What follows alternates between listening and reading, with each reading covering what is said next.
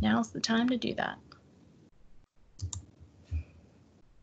All right, so the format is I'm going to share a high-level overview of the website, and then I'm going to show you one or two manipulatives and how it could be used, and then you'll have some exploration time with those tools that I've shared. Before we get started, let's just talk about, what virtual manipulatives are. Mike, I know you said you've used them before. Austin, I'm not sure. What's your familiarity with virtual manipulatives? I've used them. Not often. For me, I prefer, hands-on, but Yeah. I have used them. Okay. Well, they are very similar to your concrete manipulatives that you have in your classroom that students are actually holding in their hand. The difference is obviously they're on the computer, and the image is controlled by the user. So this is not just a picture of something on a computer screen. Students should be able to actually move the object around and change it in time consistently with the concept. So if we're using virtual base 10 blocks, students should be able to group 10 of them together, and they should snap together as you would to make 10 in real life. Oftentimes, the virtual manipulatives do mirror the concrete manipulatives that we have in our classroom. However, sometimes they think a little outside the box and provide context as well. And I'll share some today that do that as well. All of the ones that I'm going to share today use either Java, Flash, or HTML5 format. Ideally, what you want is the HTML5 because that works pretty much on any device. So why would anyone use these, right? Why would you take the time to pull out the computers or to go through the trouble of learning a new tech tool? Aside from the general research that we know already about manipulatives being recommended at every level of mathematics to build understanding of mental models and concepts, virtual manipulatives have some unique features that really lend themselves to impact student learning. One of the more recent studies has shown that students are more motivated and spend more time on task when they're using manipulatives. Accessibility is another big feature and unique aspect of virtual manipulatives, beyond the obvious that, they're accessible from the web, and many of us have access to the web, and that they're free. The other reason that they're especially accessible is because they're downloadable. Some of them are downloadable and available without the internet. So I think we were talking at the very beginning about how, had we been all prepared for COVID-19, right, we could have had students go home with tools and materials. And this is an instance where you could download the apps onto the student devices in advance. And then when they go home for an extended closure or for remote learning, they would have it on their device already.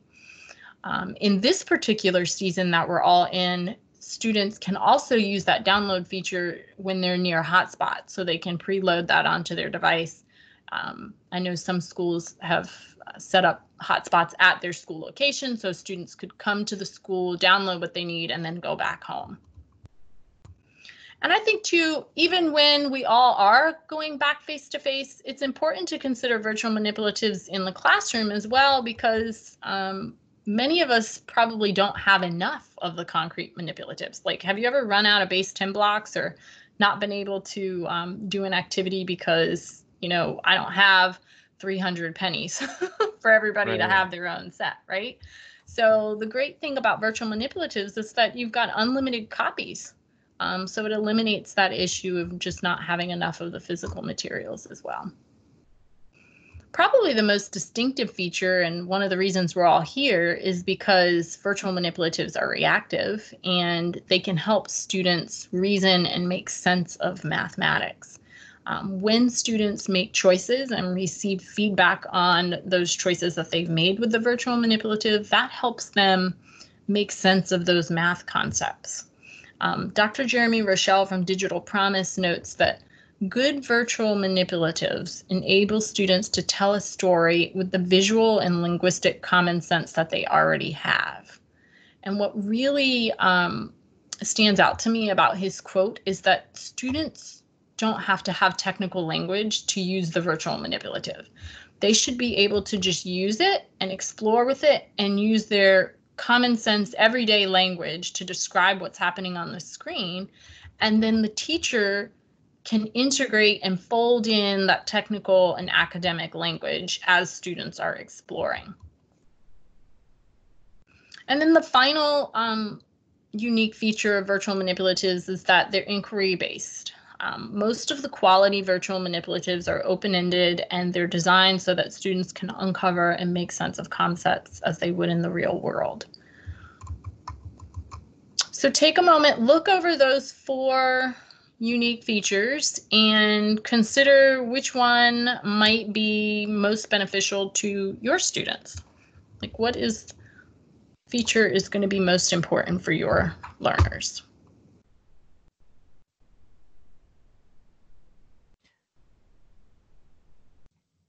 Is that a question? Oh, I'm sorry. Yeah, I was given some think time and then I was going to ask you to share. If you're ready to share, go ahead. Go ahead, Miss Austin. I'm sorry. Thank you. For me, I think it would be opportunities for reasoning and making sense. Just being able to see and manipulate makes a big difference. Trying to, I guess, come to a conclusion on your own, especially when it's something new, something that you have not been exposed to, is a little more difficult. So looking at it focuses them and makes them want to, I guess, ask questions, and it makes sense. And then I love the discussion piece, because one student has this, another student has that, and that lends itself to having a good discussion and helping them to, in turn, understand it and really make sense and know that this is reasonable, this is not reasonable. So for me, I think that would be the biggest. Yeah, that has such a huge impact on students making sense of the math, right? Being able to have those discussions. Thanks for sharing, Austin. Mike, did you have something you wanted to add? Yeah, I guess going into next year, even if we, have sessions in person, digital manipulatives will be the way to go. They won't be sharing physical ones. I'm also wondering if there are any of these manipulatives can be shared to, like, a group of students can work together. And work collaboratively on that. Yeah. While distant, like away, you mean like from their respective homes? Yes. Okay. I'm trying to think off the top of my head how that could be addressed. I do think there's definitely some opportunities for sharing what they've done collaboratively, and I'll show an example of that. But let's think through that as we're going through the website. We'll see. We'll think through. Okay. All right, so this slide here is just to give an overview. I'm going to give you this slide as well as another handout, but these are some places that you can go to find virtual tools to help model some of the elementary math concepts. I'm going to go over today the ones from Math Learning Center, NCTM Illuminations, and GeoGebra. Mike, what grade did you say you teach? 3rd and 4th. 3rd and 4th, okay. So I will go through the GeoGebra site as well. It's usually for grades 3 and up, so I always tailor it to like who's in the room. I know, Austin, you said you do all grades. So yep, I'll show the last 3, but you will have access to the other websites as well. And each one of those websites has multiple virtual manipulatives on their site and different kinds. So we'll talk through that. So the first one I'm going to share is the Math Learning Center. This website has quite a few features. It may be my favorite one. It's relatively new and there's a lot of buzz about it lately because the apps on this site are compatible with iPads, Androids, and they are web-based.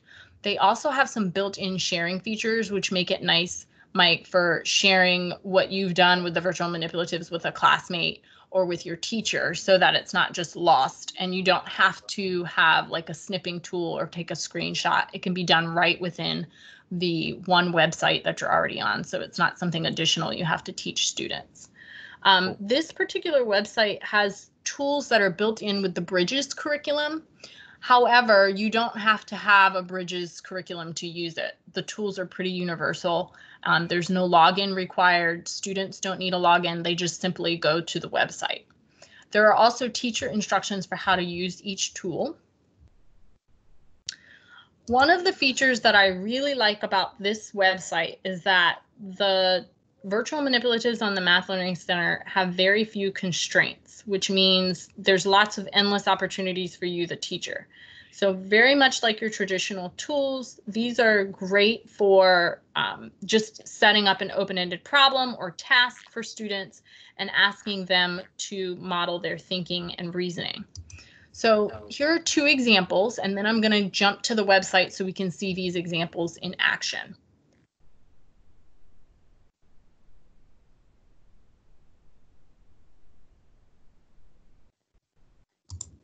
All right, so can you all see the Math Learning site? Yep. All right, so this is the Math Learning Center, and I will share the link with you. I just want all attention here first.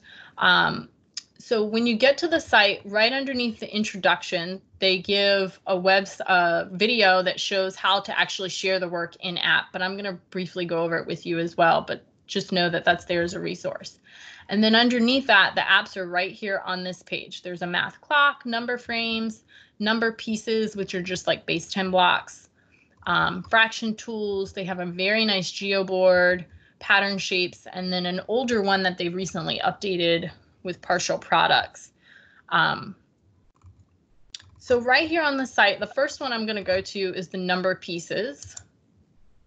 And I just want to show you a few things that it can do.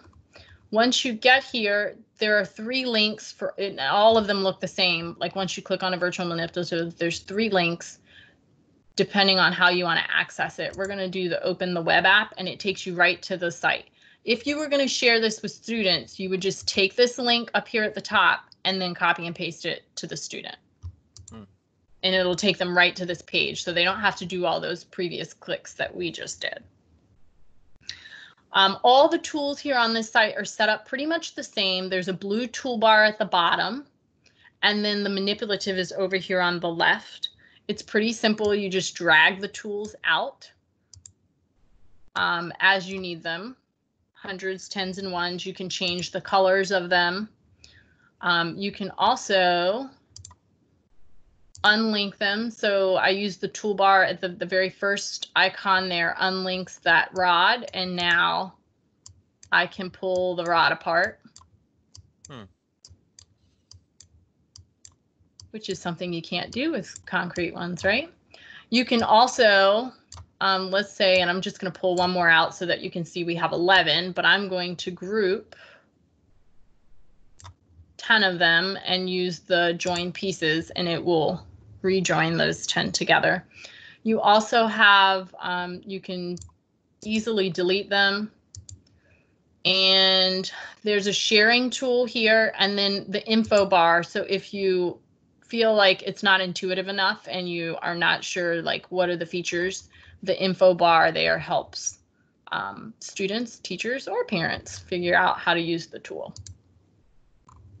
So one way that your teacher might use a tool like this to help students model their thinking and reasoning is a real simple task with place value, having students show a number 3 different ways. So let's say instead of showing it with tens, so I might show 124 with 12 of these rods.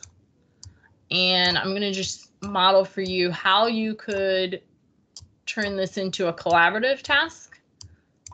So if you had 2 students working together, they could each come up with a way to make 124. Do I have 12 of those? 6, 9, 10, 11, one more, and then 4 ones.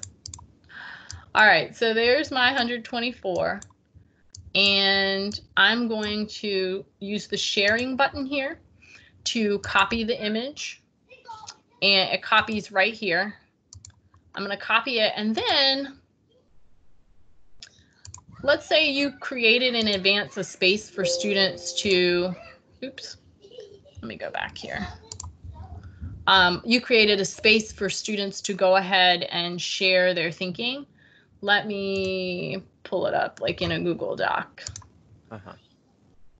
Students could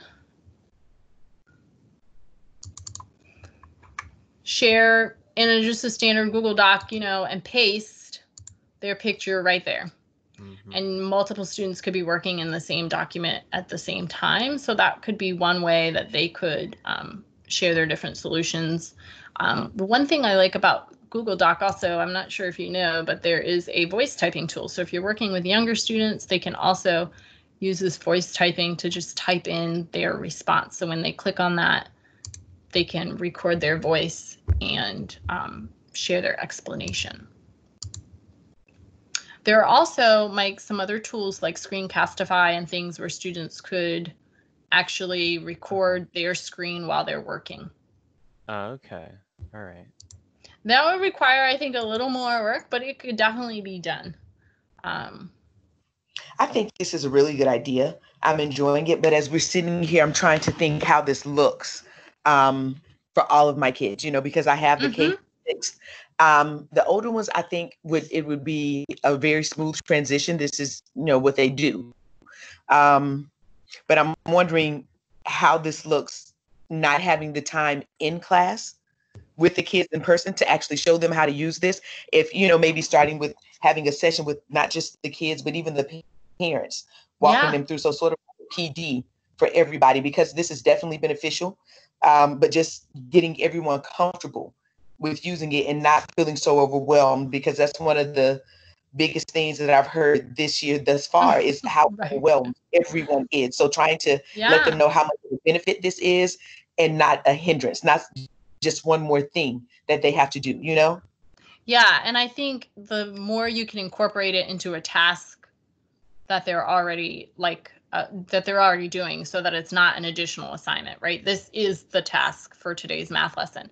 I will say that I have a first grader at home who rarely, he's really only used the computer to watch a YouTube video. He doesn't play video games or anything on the computer. Now he plays video games on a tablet and stuff, but not on the computer. So he doesn't have a lot of mouse control.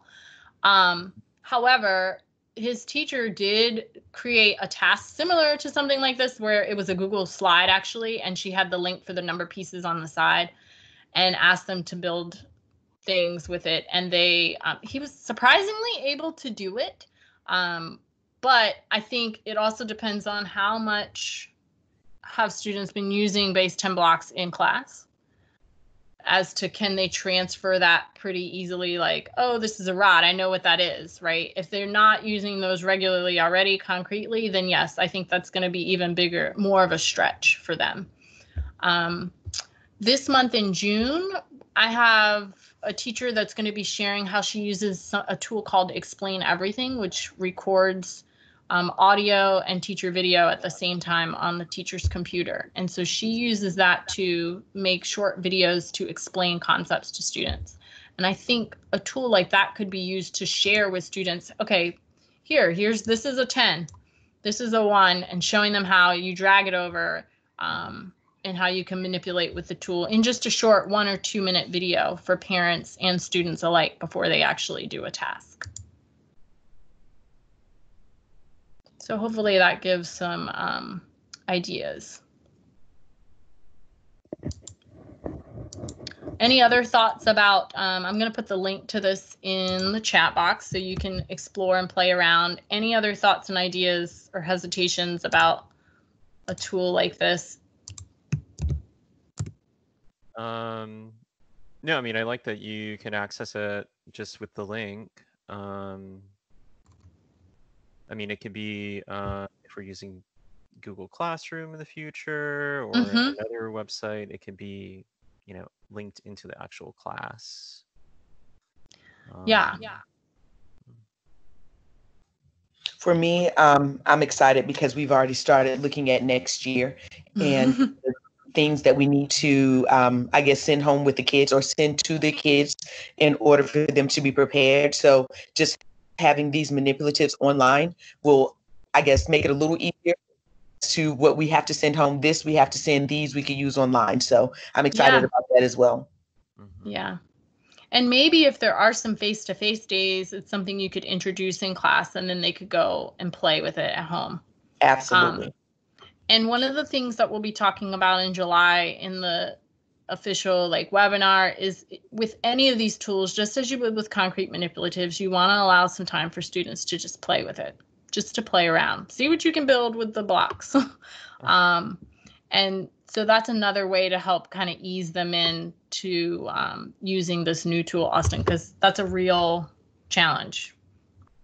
I see. Yeah, you could just say build a house, then draw yourself next to it. Yep, absolutely. I love it. Anything to just get them using it. All right, so I'm going to give you a couple minutes to just explore the site, try out some of the other tools.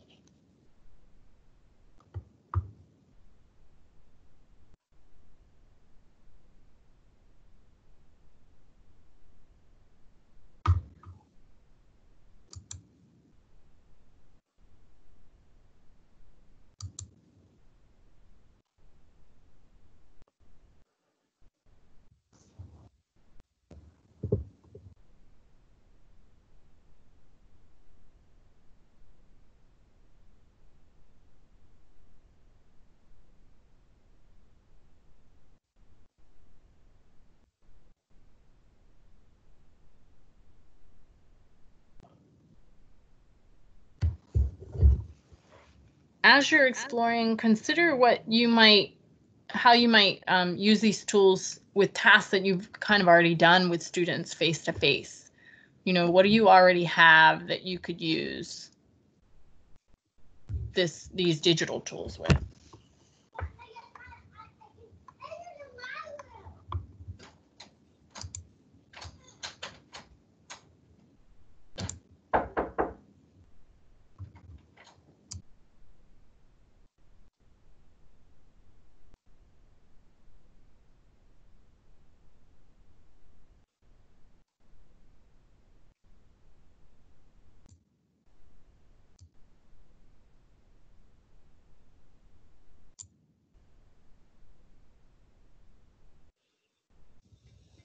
Mike, which one are you exploring? The vocabulary cards. Oh, okay.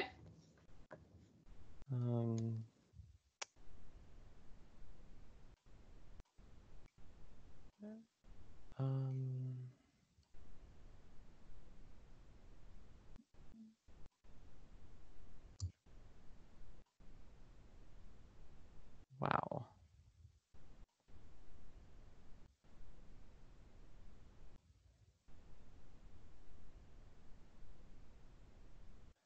So it's neat how you can select grade level bands, and then the topic in math, and you can turn them on or off. So yeah, that could definitely be, depending on what they're learning in that unit at that time, they could be customized for them.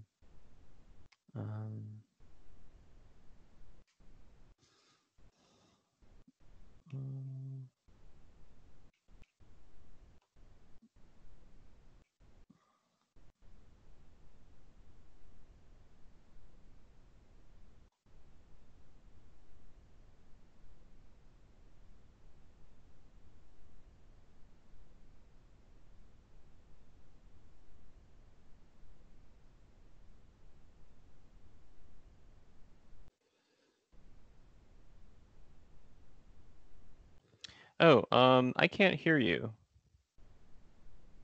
Oh, sorry. I had to mute myself because my kids were screaming outside the door. I apologize for that. That's okay. I wasn't saying anything, though. I was just kind of demonstrating Okay. more on the screen because I'm recording. And so I thought some people might want to see some other tools okay. at the same time. But that was it. I just pulled up the number frame tool to show how you can also use the text tool down here to write equations.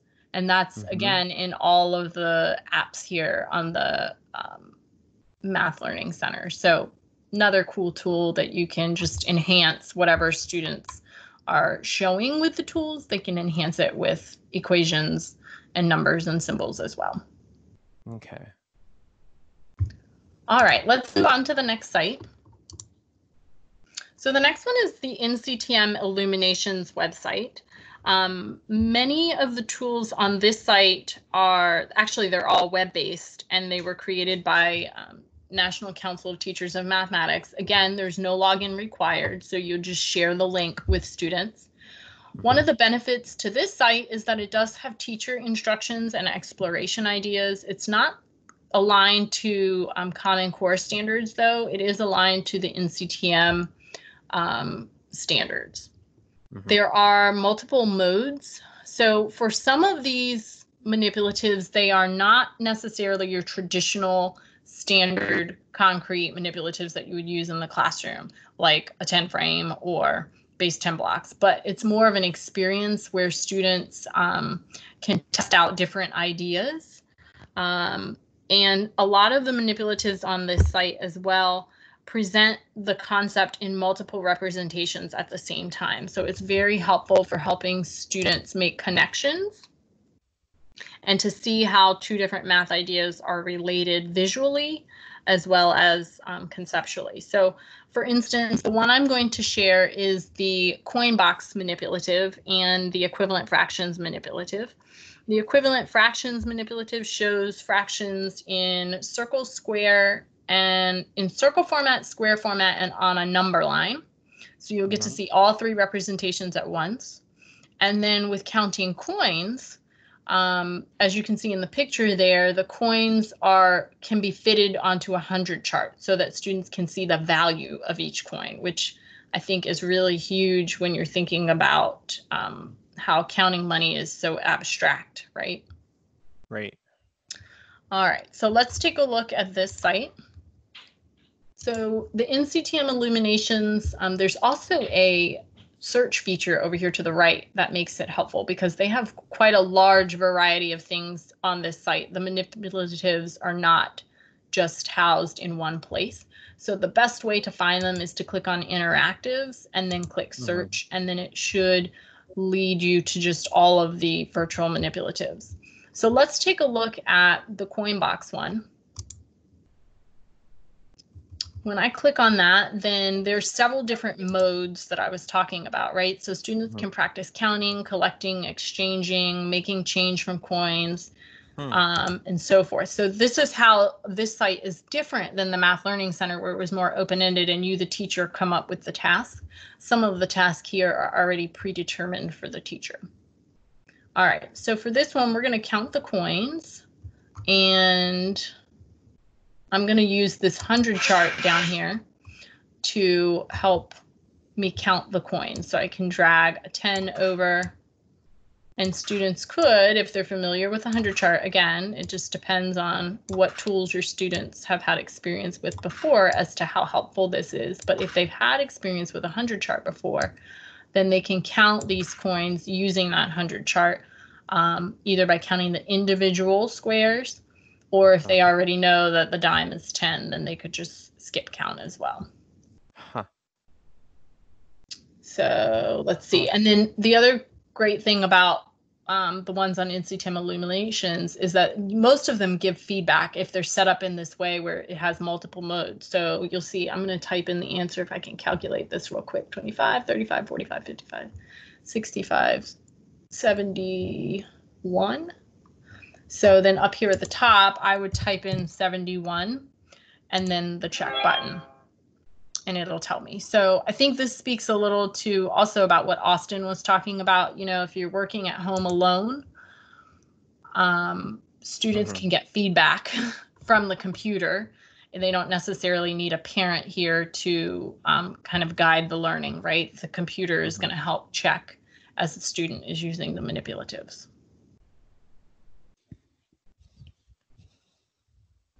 And I'm going to go back, and I also want to show the equivalent fraction tool really quickly, and then I'll let you explore on your own. So again, this one uses Adobe Flash, and so you just have to allow it before you use it. And you know, I'm trying to get the screen. There we go. So in this one, there's two different modes. Again, one mode where it provides the fraction for you. So in this case, it's given me 4/5. Or there's a build your own where you, the student, can actually build your own fraction by using the drag tool and clicking on the fractional parts to shade them in. You've got multiple representations, a circle, a square. So again, you use that slider to divide the circle and then click inside to actually shade it. So I'm going to just do automatic real quick so that you can get a sense of how this works. So they've given me 2/3, so then I might make 6. And as I shade it in, you can see it actually moves on the number line as well. So students can see that equivalence all at once. And just like with the other one, if I click the check button, it's going to tell me whether or not I found equivalent fractions or not. All right, so I'm going to share the link, and I'd like for you to explore one of those tools. And then when you're done exploring, come on back and share how that tool might be helpful for your students.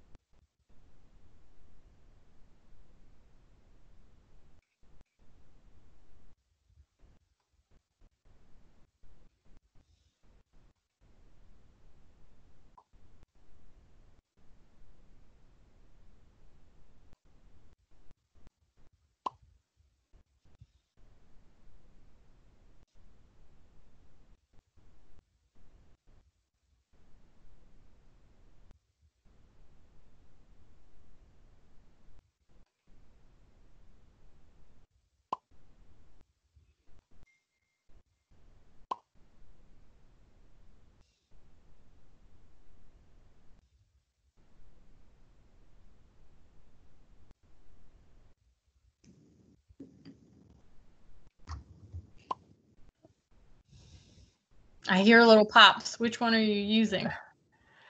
I'm using the Deep Sea Duel.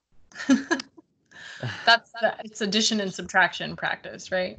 Yep. You can play against the computer, and then in some, potentially you could play with a friend, and you compete. So I explored it just to see how the playing with the friend works, and it looks like they're using the same computer. I mean, I have students who have goals that are with numbers and operations. So so that one is one I think that runs a little more like a game, and less like a virtual manipulative, in that I think they click the bubbles, right, to subtract the ones. yeah.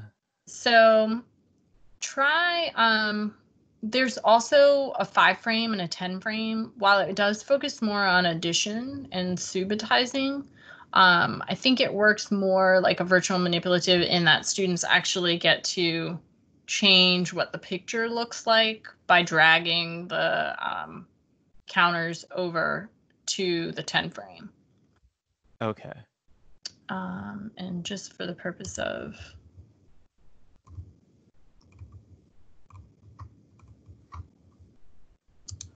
I see. I searched for it by going to K2, but I'll just pull up the 5 frame here on my screen too for those that are watching the recording. Okay. All right. Oh, but yeah. Feel free to pull it up on your own too. Yeah. Uh-oh, it's having a little. How okay. many squares are empty? So in this one, students, they can either type the number or they can click it down here in the bottom for how many they can build. 1 circles to the frame. So they can Move 1 circles to the frame. slide the counters over to show different quantities. Circle to the frame.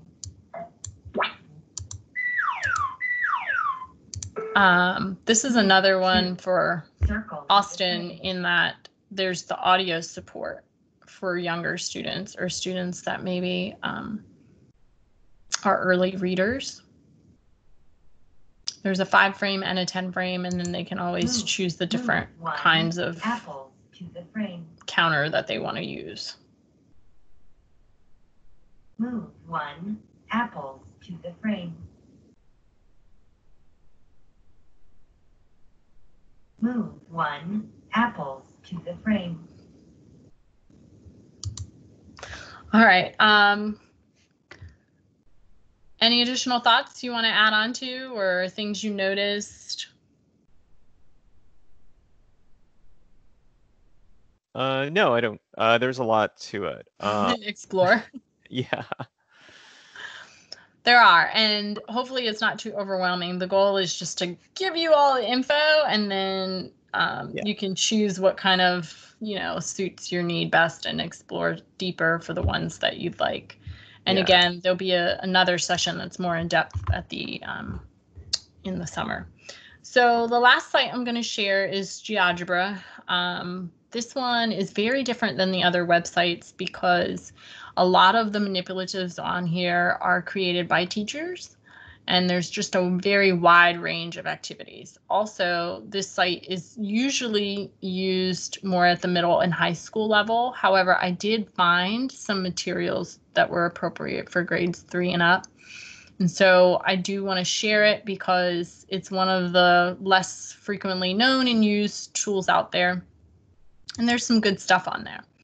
There are a lot of video tutorials on YouTube about GeoGebra and how to use, and different teachers have even done videos to show how to use the tool that you could just easily pull another teacher's intro video and share with your students to use the task. So again, no account required.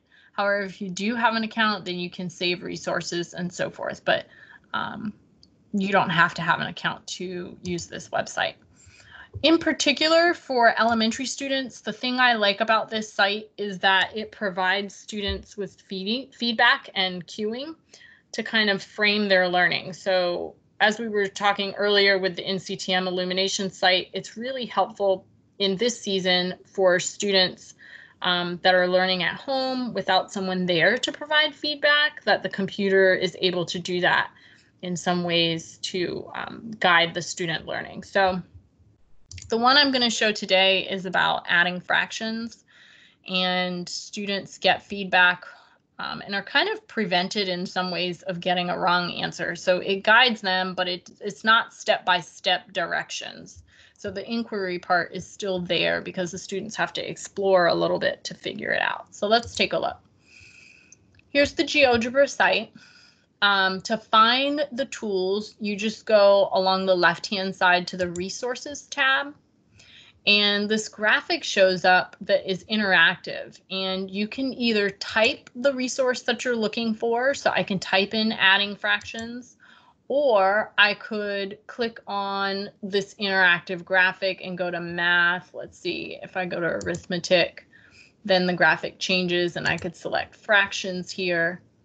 And then down below, all of the fraction tools are here. And there's just, I mean, hundreds of things. Again, a lot of it is geared towards middle and high school. However, there's quite enough here too for elementary students in grades 3 and up. So we're going to look just at this fraction addition one. And it gives students a problem, or students can type in their own problem. So if you've got students that are practicing or doing a worksheet, an independent practice, they could use their worksheet along with this tool to help model the problems. Or they could just come and get additional practice with the problems that it generates. So let's just see, it's given me 2/3 and 1/4. I click the add button and it shows me how those two fractions are going to combine. And then I have to use these. Let me try and zoom out here.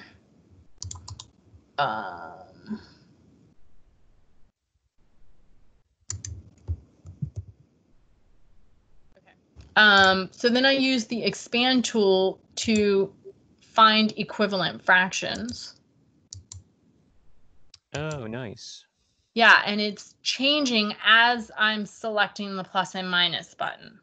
So students can see, oh, well, I've got eighths now, but that's not equivalent to the same size pieces as the twelfths. So I'm going to keep going until I find twelfths. Once I found twelfths, you'll notice this little box pops up on the side. Before, it wasn't there. So it only pops up when you found equivalent fractions. Then when they click on that, it shows the two new fractions, and then students could solve on their own and then check, or just click the check button and find the sum. So again, it's much more guided than the other tools we've looked at. And it's really going to depend on what your learning goal is and what the student needs as to whether you use something like this versus the equivalent fraction tool on NCTM Illuminations or the fraction strips on the Math Learning Center. So you've just got a lot of options to kind of work with. Let me put this link in chat. I want you to go ahead and try a couple of problems with the GeoGebra fraction addition tool. And then we'll come back and discuss. Okay.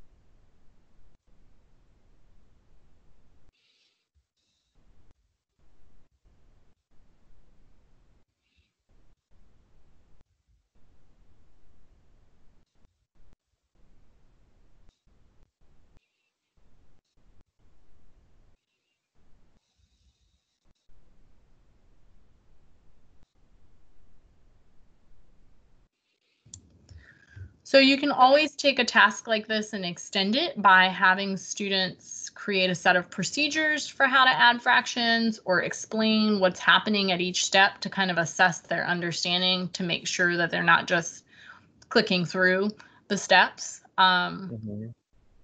So again, the opportunities are endless. It just depends on what your learning goal is and how you structure the activity. Okay. I could see how I could use this for instruction, also demonstrating. Yeah, especially in a remote environment, right, where you don't have your whiteboard or your manipulatives in front of you to share with students. This would be a good one to model problems for students with.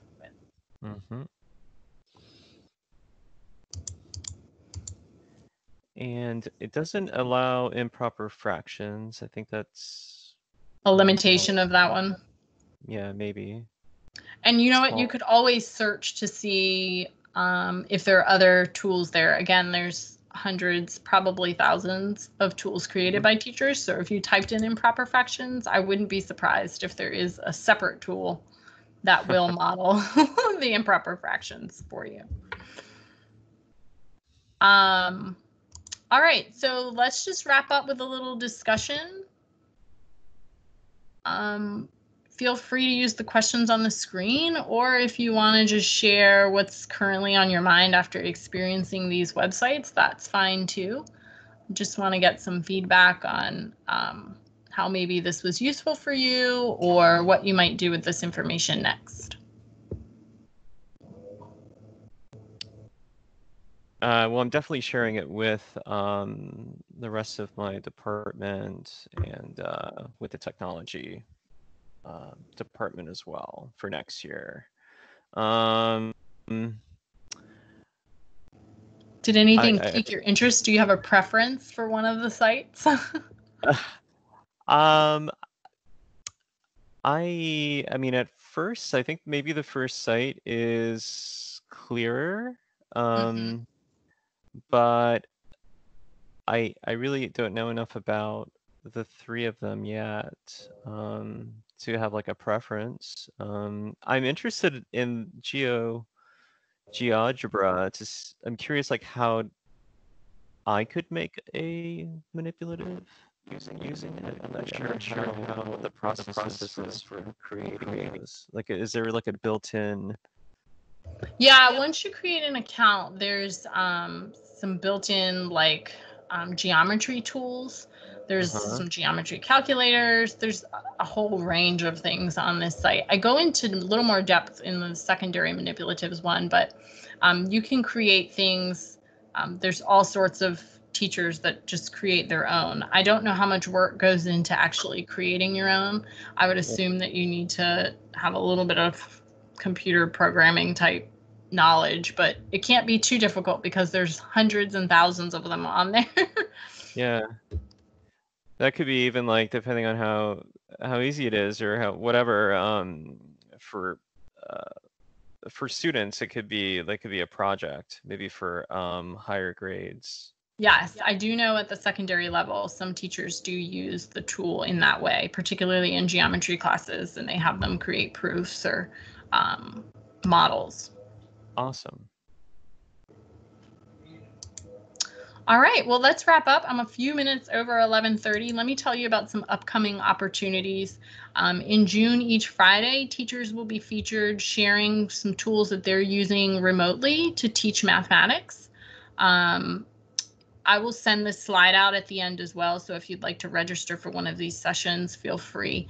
If you attend two, then you get a professional learning credit. And yeah, so that's what's coming up. I am also going to put a link in chat for a survey, and I'll send that out via email as well so that you can provide some feedback on what you'd like to see addressed in future sessions. Okay, thank you. I'm curious about the other sessions that you had this month. Yes. Are those videos available? I do have videos of those. I recorded similar format of virtual manipulatives, but for secondary. And it also features some different websites that are not that were not featured in the elementary one. GeoGebra is on there, but the other two are different. And then we also had one on Google and Padlet, supporting students' reasoning and sense-making skills, being able to collaborate with Google and Padlet as well. I like that one. So yeah, how about I send over the link to the Google Drive, and then if you can just peruse through what's there, and if you'd like see something you like, you can watch it at your leisure. Professional learning on demand. All right. Well, if you don't have